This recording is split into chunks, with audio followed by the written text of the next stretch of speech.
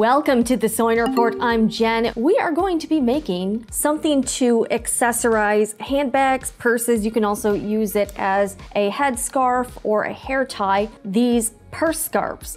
Some high-end luxury brands sell these and they charge upwards of $200 for these. Typically they are made of silk, but I'm going to be using rayon just because it's a little bit easier for me to work with. Plus it has a lot of the same properties of silk. It's very drapey, it's nice. You can hand wash these. So this one has the angled pointy ends. Brands like Hermes sells these. Again, super expensive. This is going to be a fraction of the cost. This is the type that Louis Vuitton sells. They call them Bandeaus and they have blunt cut off ends. Hermes calls their version the Twilly. Apparently that is trademarked. And I do plan to make and sell these for the Sewing Report Etsy shop. Also with this print, this is an out of print Cloud 9 fabric here. This is from the collection Floral Deco. These are, I think, little tulips. The way I cut the fabric is so that the pattern would be running lengthwise. Now, rayon can be a little bit tricky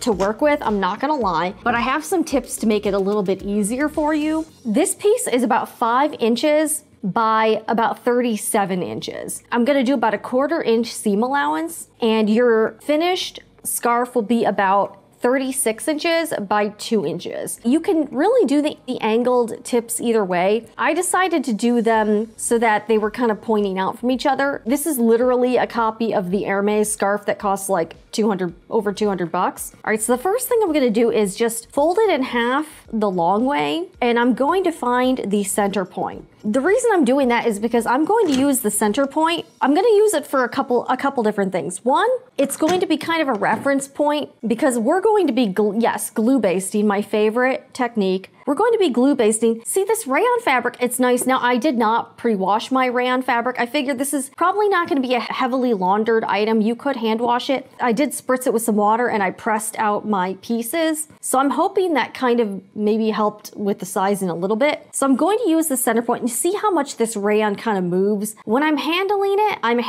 it pretty gently. All you have to do is fold it over on itself, right sides together. You're basically just gonna be sewing down this short side, down the long side, leave about probably about a 2 to 3 inch opening for turning. And I'm actually gonna put my opening right at the center because when you're tying your bag to stuff, typically the center won't be very visible. So that's why I chose to put that little machine stitch part in the middle. I'm also going to use the center point to figure out where I need to fold this. So using this to kind of go all the way down. And I'm gonna be using my Elmer's washable school glue. This is my favorite glue basting glue. And one of the things I like about using rayon is that rayon is, I think it's kind of like a synthetic, but not really. It kind of behaves a little more like a cotton. So I can glue baste this and the glue will stick. Just as a reference point, I'm gonna mark probably about a 1.5 inch on either side of the center point. And this is gonna be where I don't sew because this is going to be my opening for turning. I'm gonna start, see I marked this point here, and I'm just gonna do a really small amount within the seam allowance. So I'm just gonna do that. See, I'm using the center point to know where the fabric needs to be on the other side. And I'm just going to start hitting this with a dry iron.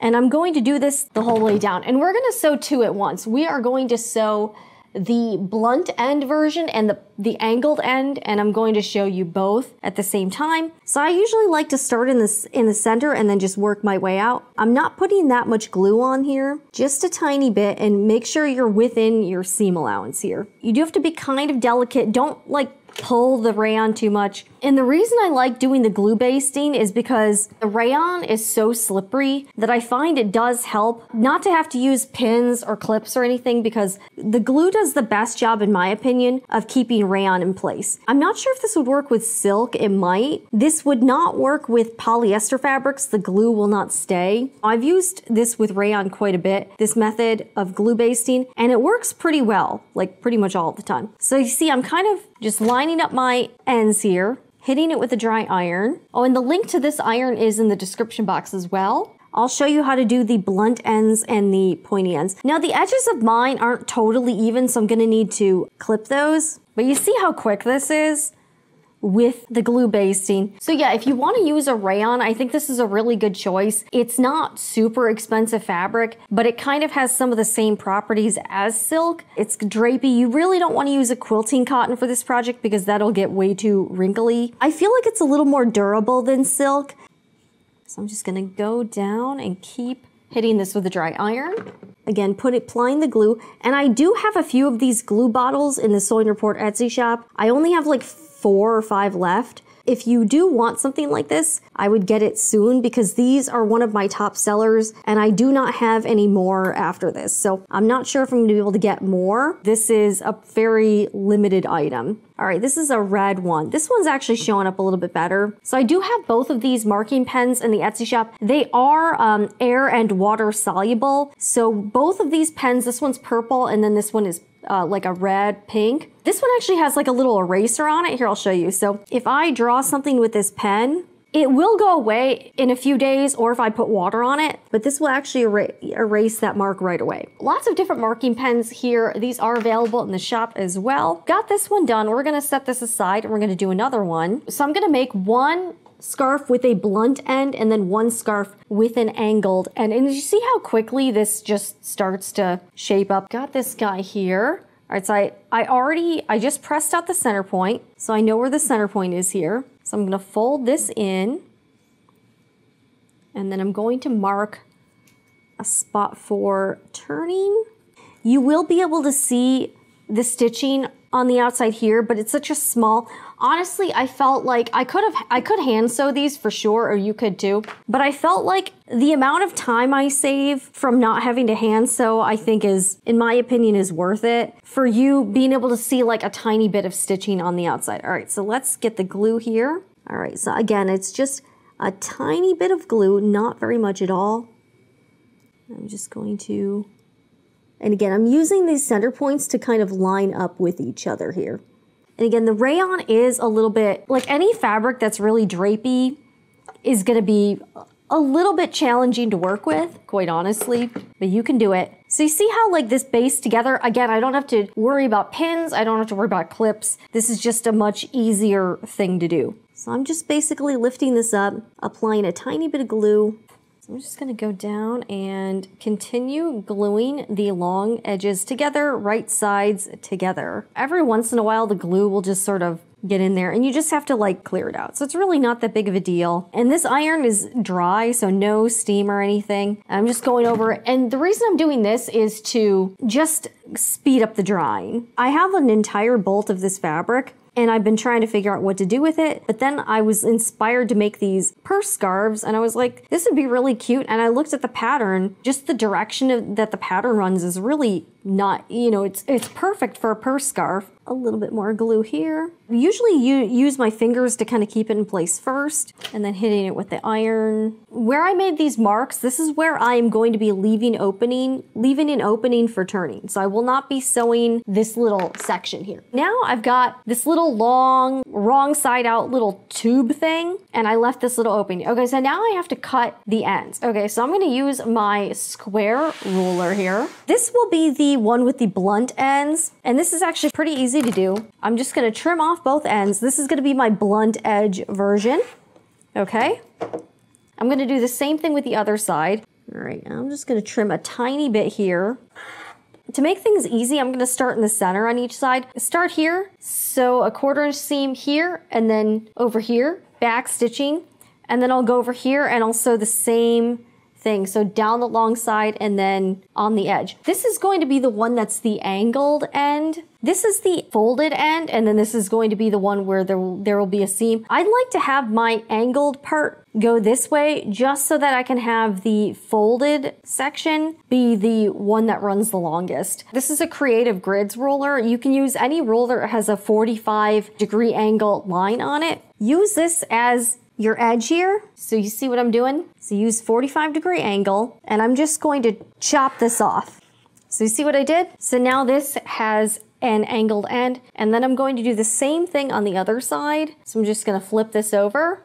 See how the rayon just shifts around a lot and stuff? You have to kind of manipulate it into place. So I'm using this 45-degree angle as like my straight edge, and then your straight edge becomes the 45-degree angle. So I'm just gonna take my rotary cutter, and just trim that off. And that's really like literally all you have to do. See, there's like a little opening here. I'm just going to glue base this shot a little bit. So I'm just gonna put a little bit of glue here, dry iron. You could make a few of these in like an hour. You could use this for Easter baskets. Okay, so now I've got the ends glue basted. So I'm just gonna be sewing center out and then down the sides and then doing it on the other side. For this one, it'll be the same. You're just sewing at an angle. So that's the only real difference. Whatever version you're making, they're going to take about the same amount of time. Got about a 2.75 stitch length here. I tried to pick a thread that really coordinated with the fabric, especially since there are going to be like a little bit of visible stitches. All right, so we'll sew the blunt end one first. Here are my marks. So I'm not going to be sewing this section here. I'm going to be doing a 1/4 inch seam allowance because I wanted the opening for turning to be pretty small on this, especially since this fabric is so lightweight. It shouldn't be too bulky. Sometimes it takes a little bit of gumption for the sewing machine to go forward and back. I'm not using a walking foot or anything. I didn't really have too much trouble with this, but you see how much easier it is when you are not worrying about pins or anything removing. And I really didn't have too much trouble with the fabric shifting with the glue basting. So it seemed to work out pretty well. So yeah, this is going to be a really, really quick project. So 1/4 inch seam allowance.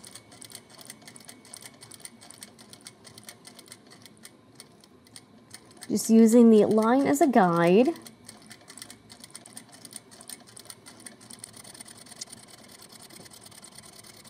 And then when I get to the corner, I'm gonna slow down a little bit and try to get as close to the 1/4 inch mark as I can. So I think it'll be about here. Okay, so I'm leaving my needle down and I'm pivoting. And see, this is exactly a 1/4 inch, so this is good. Let's go here, all right. And then when you get to the very end, this is a fold, so you don't really have to worry about that much. But I am gonna do a couple back stitches just so the stitches don't pop out. Okay, now I just have to do the other side. So I've got one side done, and I'm gonna trim my threads too, just so they don't get in the way. But yeah, no pins, way easier to do this. Here's my mark. So I'm gonna start about here, leaving about a 3 inch opening for turning. Actually about 2.5 here. You really don't need that big of an opening because this is not that bad to turn. I'm gonna do some back stitching. Let's go forward. Yeah, and if you you can really start to speed through these. So once you get comfortable making these, you could probably make a ton of these in a day. This could be a pretty quick thing to make and sell if you want to do that. Not anything revolutionary. You're welcome to go ahead and make these and sell these based on this tutorial. Go ahead. This is just a very basic concept, so don't worry about that. So we're gonna get to the end here.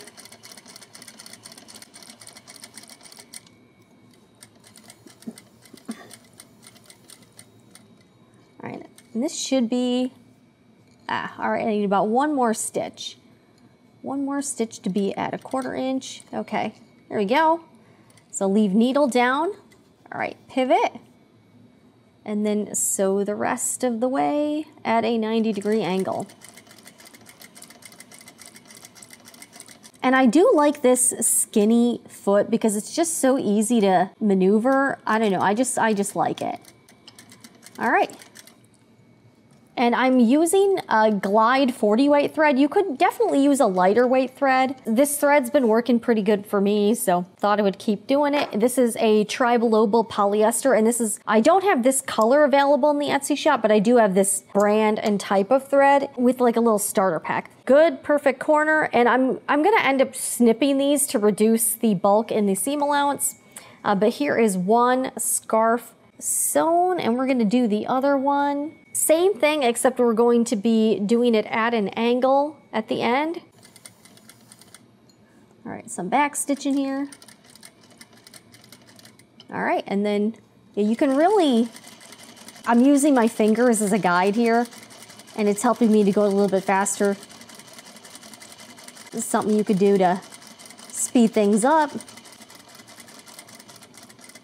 And I'm sewing on a Juki DDL 8700. This is an industrial sewing machine. I have a couple videos on it on my main channel, The Sewing Report. If you are interested in learning more about it, I do have some videos about using it. Okay, so needle down, and the only difference is instead of it being a 9-degree angle you're gonna be turning 45 degrees. That's literally it. All right, so I'm gonna sew the rest of the way down, and that's, yeah, look how easy this is.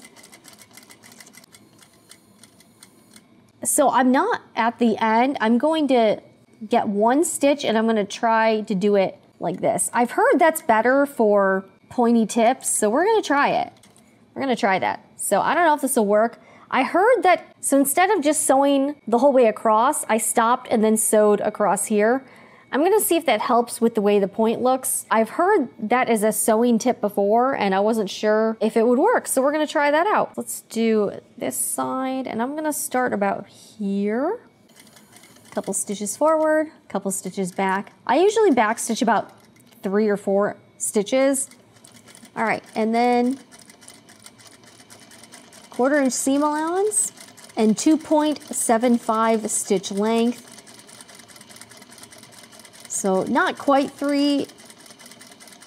You don't have to think too hard about this type of project. This is kind of this is definitely what I needed this week. Let's just put it that way. Okay, and then needle down, I'm turning a 45-degree angle, and I'm going to keep sewing. Yeah, we're gonna try this sewing tip I heard, because sometimes it can be hard to get good points. All right, so I'm gonna stop a few. All right, we're gonna do this, and then we're going to, all right, sew across. We're gonna see if this works. I don't know. We'll see at the end. We'll see at the end if this works.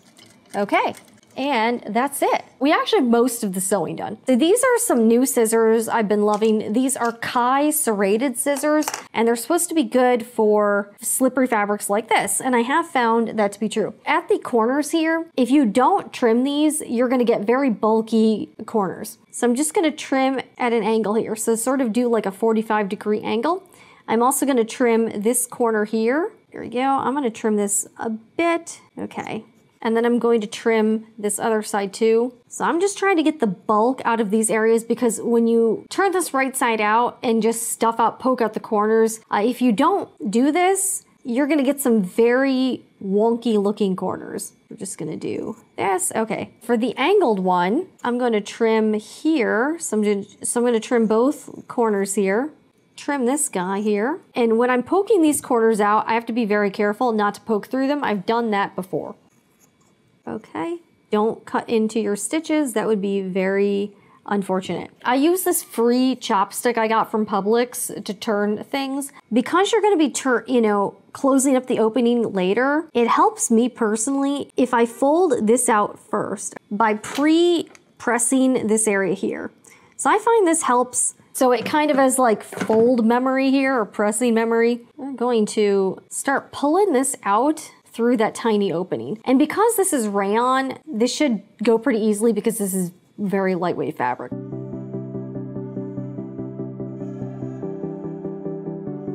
I'm gonna use my chopstick to poke out the corners, but very, very, very gently. You do not wanna accidentally pop out your stitches. Real gentle. Because I trimmed this corner down, if you poke too hard, you're just gonna pop the stitches and then there's gonna be a hole in your project. All right, we'll do the other side.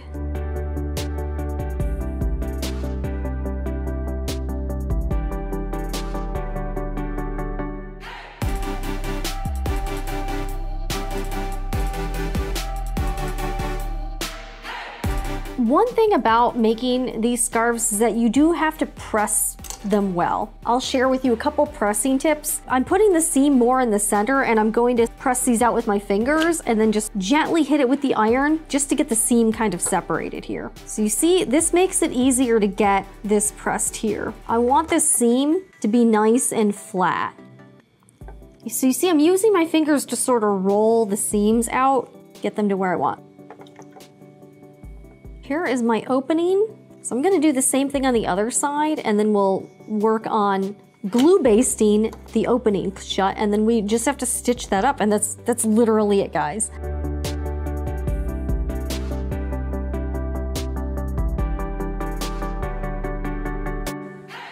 Hit it with a little steam here.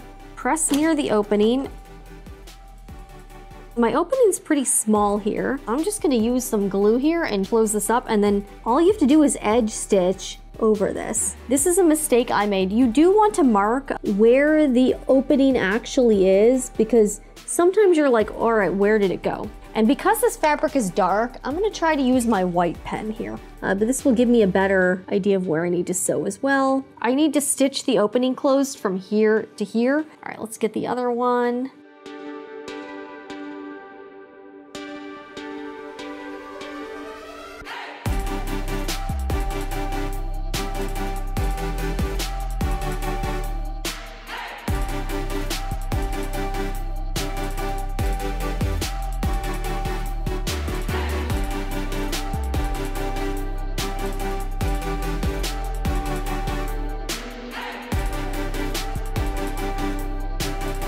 Back stitch a little bit. I usually do about 3 stitches. Let's see, 1, 2. Wow, I'm going super slow. Okay, I'm gonna put my needle down. It always helps to stop with my needle down. And because I glue basted, everything's like staying in place. And I'm using a coordinating thread, so at least the thread blends in. Let's back stitch a little bit more. All right, forward stitch. And I'm just sort of making sure that the thread doesn't go anywhere. We're gonna stitch this closed. I'm trying to get pretty close to the edge here. Back stitch. And you can see, because the thread matches, it really blends in quite well. This scarf, which has blunt ends, so this is more of the Louis Vuitton style here. This is about 2 inches wide by about 36 inches long. You could use that as a headband, you could use it as a hair tie as well. And then this one is more the Hermes style, the angled pointy ends. This is about the same size though, just a different type of end. So you could do either one. I've been loving this website called Dress Up Your Purse. They sell a lot of accessories and stuff that you can jazz up your handbag. And I got this really cute pochette from Dress Up Your Purse, and it has a detachable chain. So you can get these pretty much anywhere, but one thing you can do is I got to attach this chain to the zippers on my purse. This clasp isn't big enough to hook onto these rings because these rings are really thick. Right off the bat, you can take the chain from Dress Up Your Purse, just add it to the front of your bag. So that looks super cute already. To tie a bow on your bag, you could either do it through the O-ring or you could just do it around the handle itself. And this would work on a lot of handbags where you've got any sort of handle. You could do this on a tote bag, whatever. I'm gonna have this right side be a little bit shorter, and then I'm gonna tie a bow on this. So this is what you saw in the thumbnail here. Isn't this cute? Okay, so yeah, check this out. Notice how much different this purse looks with just a little bit of added detail. Isn't this adorable?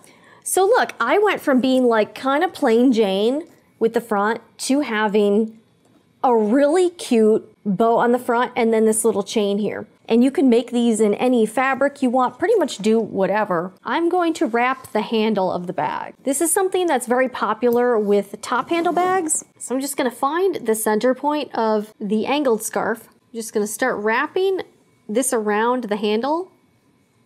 And again, it doesn't have to be like super exact or anything. Just start wrapping this around the handle. And then the last go around, kind of tie a knot like this. And I kind of was trying to figure out how to make this look the best. All right, and then do the same thing on the other side. And the reason I started off in the center was so that they would be even on each end, and that seemed to work out okay. All right, this will look better. Doesn't this look cute? So it just adds a little bit of flair to your handbag. You could also take the one with the blunt ends and you could also add a bow additionally on here. I'm using 2 scarves, but it sort of looks like it's just one. So then I could just tie a little bow here. You've got a wrapped handle and you have a bow on it. So what do you think? Have you ever used a purse scarf? Have you ever thought about accessorizing your bag like this. So there's a lot you can do with this, but doesn't this look a lot less boring? So you could take one scarf, fold it in half, loop it around like this, and then just sort of knot it like this. Yeah, this is going overkill, but you could just have it hang off the bag like this. If you want to do something for Easter, you could get a really cute basket and then tie a bow on this on the handle of the basket. So that would be like a little gift along with the basket. So if you're doing Easter baskets for your like kids or grandkids, yay! Thank you all for joining me, and I'm gonna sign off pretty soon, but it's been a lot of fun. If you haven't already, hit the like button on your way out. I will see you again in the next one. I'm Jen with the Sewing Report, and remember, whatever you're doing, make it fun.